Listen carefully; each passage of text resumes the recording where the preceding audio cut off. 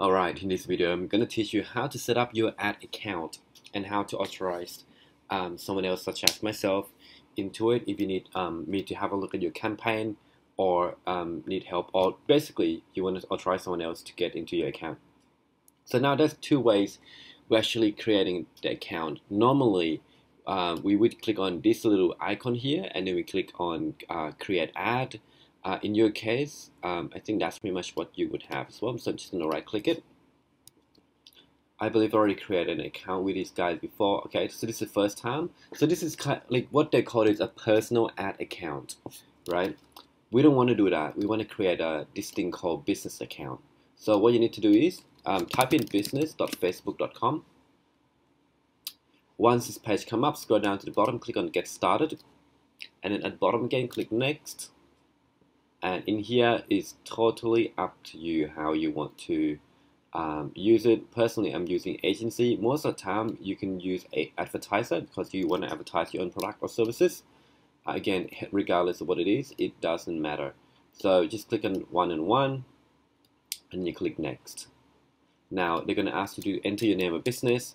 So in this case, I literally don't have anything. Let me have a quick look to see what page I actually have on here. I don't have any pages that I own. So in this case, I'm just gonna test account. Okay, so you type in your name of business. You can click on a page that you want to take over. Generally speaking, it's gonna be your page that you already have or you own. Or if not, you can create a new page by clicking this button here, and then you can go from there. Now we can skip the sales rep. I'm not a Facebook sales rep. So next thing is type in Poi TV or type in your name. In this case, I'm using my personal one. Please do not use this because it's like really old. So you type in twice and then click on create business manager. And that's it. Now you're going to be access to this basically business manager. I highly recommend you go through this account, go through the tutorial that I have. It's actually really cool. For now, I'm just going to get going. They're always going to keep changing all the time. So the next thing you need to do is click on the left hand side. This little icon will pop up. Next thing is click on business settings. Just click on it and then you will see this page here. So the first thing I want you to do is adding people to it. So in this case, I'm going to add myself. And make sure if you want to add me as a business manager, make sure it is Poi, exactly like that, and I use two accounts, fbrep@poitv.com.au. Now that makes more sense. And then add me as a manager, so that way I can help you maintain and do a lot of things. Then you click add, and then what happens is going to be an email sent to me. This is going to ask you, what would you like to grant these people into? So again, if possible, we'd love to have a page admin, or at the very least, page editor. That's pretty much the level I'm looking for to be part of. Okay, so this is called ad account. Currently, we don't have ad account yet, so I'm just going to click skip. And then we're just talking about assign a product catalog. We're not going to use that for now. We're just going to skip it and just click close. That's it. Really simple. So now there's two pendings.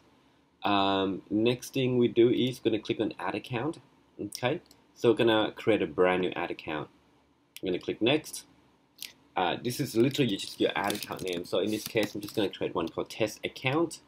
I'm going to scroll down to AUD, which is in Sydney. That's pretty much where I live. And I'm going to change that to AUD. And then click add account. It's really straightforward. Okay. You're going to ask, who do you want to add people to? So I would recommend, again, change me into the admin. If you are, we have a relationship where I'm going to help bring you out. But if you don't have it, that's fine. You can also add anyone else that in your team member into it as well. Click OK. Then that's done. So now